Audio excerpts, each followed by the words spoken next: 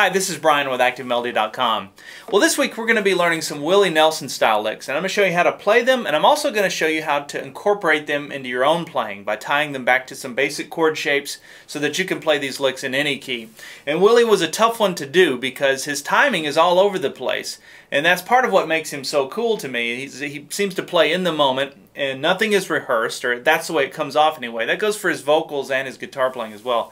But a challenging guy to try and copy, and so I had to try and get it into a metronome so that I could put it in tablature and all of that. So this is my version of Willie Nelson style licks, but I think you're going to like these, and they're a lot of fun to play. And this is very slow and laid back. So I've got the lesson split into two parts. In this video we're going to take a look at the first half. If you'd like to watch the second half and get the tablature and the MP3 jam track so that you can practice playing all of those lead licks, you can get that by going to ActiveMelody.com, go to the weekly lessons page, and do a search for EP263. Alright, so one of the things I notice about the way that Willie approaches lead is he's tying everything back to some basic chord shapes. And that's the way that I like to play as well. I think it makes it easier. You can target certain chord tones to make your lead sound more interesting, but then you have a place to anchor everything to. So I'll explain that as we get into it. The song that we're going to be playing is in the key of E, and it's a 1-4-5 chord progression, very basic. So our 1 chord is an E chord, the 4 chord is an A, and then the 5 chord is a B7 chord. And the way that I play the rhythm goes like this. Very Willie style rhythm, you know, laid back. Let me show you how to do that. I know I'm going to get questions. It's simple to do. I'm just playing an E chord in first position. I'm starting on the open 6th string, and then I'm doing a hammer-on with my middle finger on the 5th string. Just that open A to the 5th string on the 2nd fret there. This is back and forth. So that's a little sidebar, but that's how I was playing the rhythm part. Okay, so it started with this. Let me show you how to play that, and then I'll show you how to think about it, and then I'll show you the timing for how to count that in. Now all I'm doing is I'm mentally going to the E chord up here. So this is using the A chord shape. This is out of the caged system. So if you think of playing an A chord down in first position, where you bar there on the 2nd fret, you just slide that all the way up. So now we're barring on the 9th fret. And then you've got your index finger on the 7th fret, 5th string. So you're playing 5, 4, 3, and 2. So that's an E chord up here in this position. And I started with an E sus2 chord. Now a sus just means, so you see that written S-U-S, it just means suspended. And you can have a sus2 chord or a sus4 chord. And all it means is you've eliminated the 3rd interval out of the chord. A chord is made up of the 1, the 3, and the 5 interval, and we're going to take that 3rd out, right? So so if we're just playing the major scale, for example, do, re, mi, fa, sol, la, ti, do, we're going to take out the 3rd, and we're going to play just the 2nd. So we're going to play, that's a sus2, or we're going to play just the 4th. That's a sus4. Now the reason I'm making a deal out of that is because that's, first of all, how we're starting the song, but I want you to remember this going forward when you're improvising. If you're playing something in a different key, for example the key of D, using that D, same chord shape, you can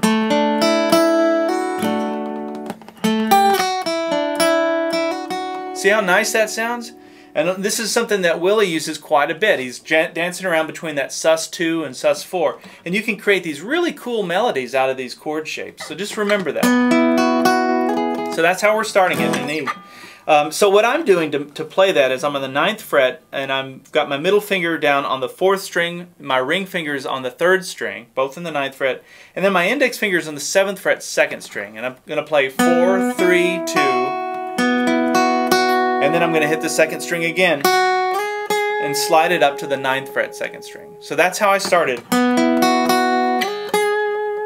Right? And you can see I'm just basically tracing the notes out of this chord shape. So that way, if you connect that lick, what you just played there, back to this chord shape, you can do it in any key now. Here it is in C. You don't even have to think about it once you can do that. Associate it with a chord. Okay, so and then the next thing I played was a little half bend. Now Willie is playing on a nylon string guitar, and because of that, you can't do full bends on a nylon string. It's really hard to do. But you can do half bends, and he does quite a bit of bending and little half bends like that. So if you listen to a song like Blue Eyes Crying in the Rain, there's some great versions of that on YouTube. That's a huge, huge guitar song for me. It's just so powerful the way that he plays it. And the way that he does the lead in that is this note. And so that's on the 9th fret 2nd string. You do a half bend. I did it twice, released it, and then I came down to the 7th fret 2nd string, and then the 9th fret 3rd string. So backing up from the beginning, we have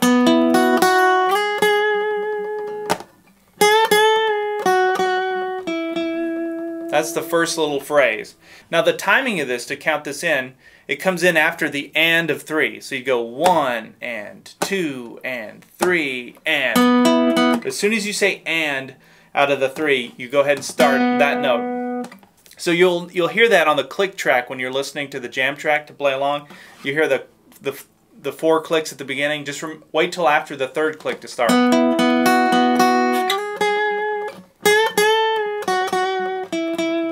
Okay, now then the second time I played this pretty much the same thing. I just changed the timing a little bit. I went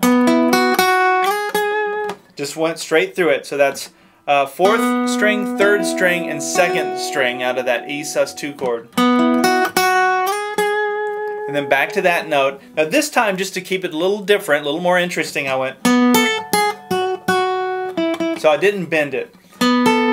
And I got this out of, I think it was also Blue Eyes Crying in the Rain. This, I saw him, Willie, do this, where what he's doing, again, there's your E chord shape. I'm playing this note now out of that chord shape, so that'd be the 9th fret, 4th string.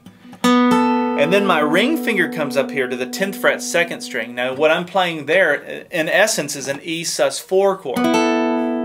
So if you think of, you started with that sus2, now you're playing a sus4.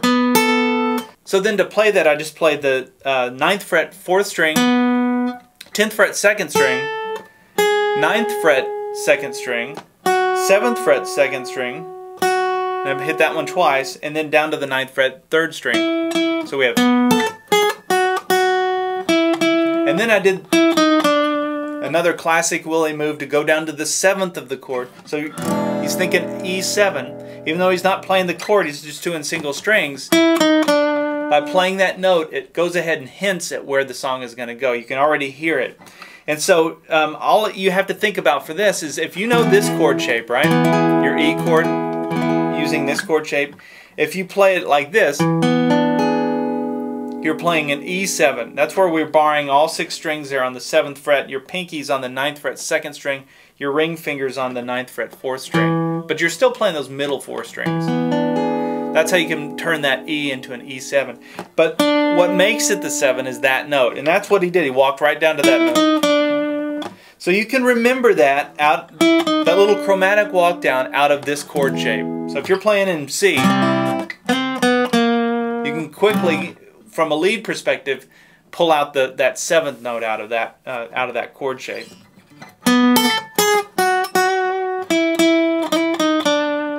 All right, let me back up from the beginning and play it up to that point. So we have 1 and 2 and 3 and.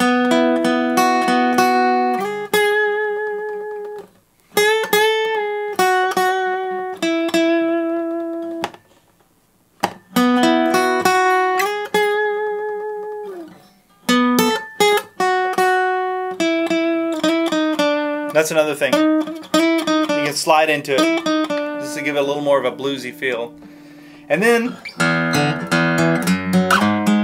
a classic Willie bass walk-up thing. He does a lot of those. And so after you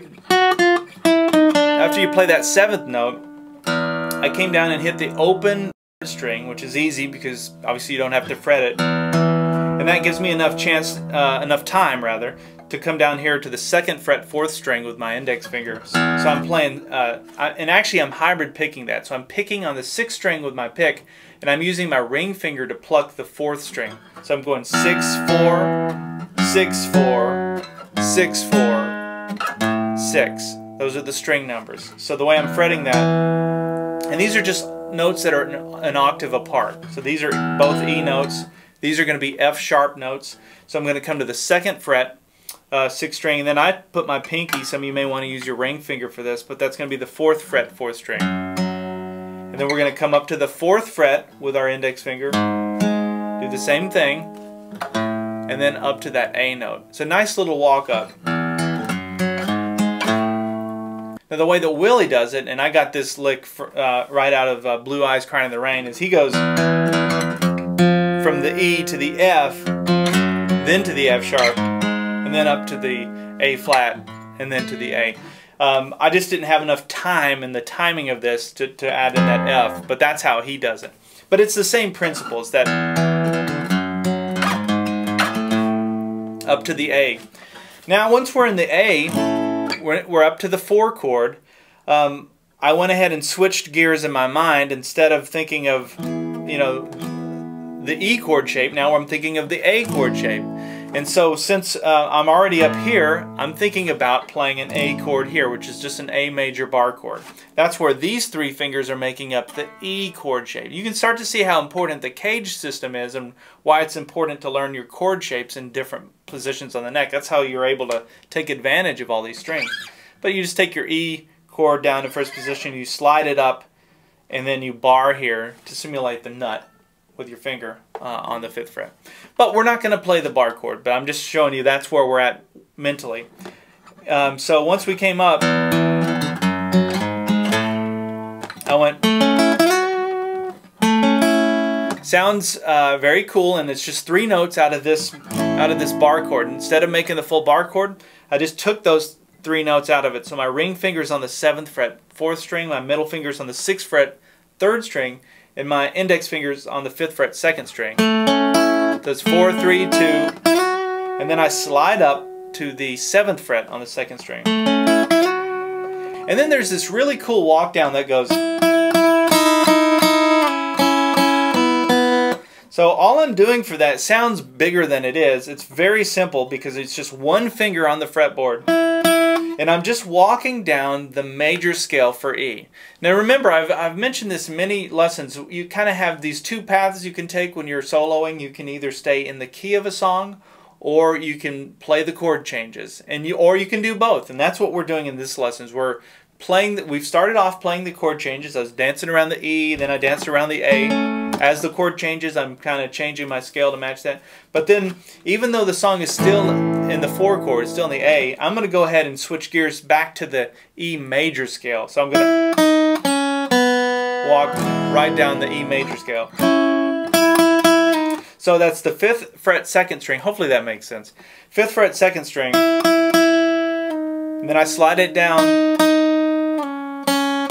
So we go from the 5th fret to the 4th fret to the 2nd fret, all on the 2nd string. And then I take my hand off the fretboard to play that open B string, or the open 2nd string. Now what gives it the really fat sound is by hitting the open 1 string with it, which is your E string. Remember, we're in the key of E, so you can always play that note with anything you're going to be doing. So if you're playing something on the 2nd string, you might as well take advantage of that 1st string. That's how I'm playing it. And then I came to the 2nd fret, 3rd string, and slid up to the 4th fret on the 3rd string. Back to the 2nd fret, then down to the 1st fret. 2nd fret, 1st fret. So we have like that. And you could do a hammer-ons with that, or pick it, however you, whatever is easier for you there. But that's the way that's played. And there is where the E chord is, right? And all I'm doing is targeting that note out of the E chord. It'd be the same as if I was playing an E sus4 chord. Remember, back to that sus. With my pinky, you can do that with a full chord, but I'm just hitting the single note. Alright, so I think that's a good stopping point in this video. In the next video, we'll go through the rest of the lead. And if you're not a premium member, you should look into it, because you'll have access to all of the video material, all of the tablature, the on-screen tab viewer, the MP3 Jam track to practice, all that stuff. If you're serious about learning to play, it's incredibly affordable, and you have access to the entire back catalog of over 300 and something lessons that are in depth like this. So lots of material to go through.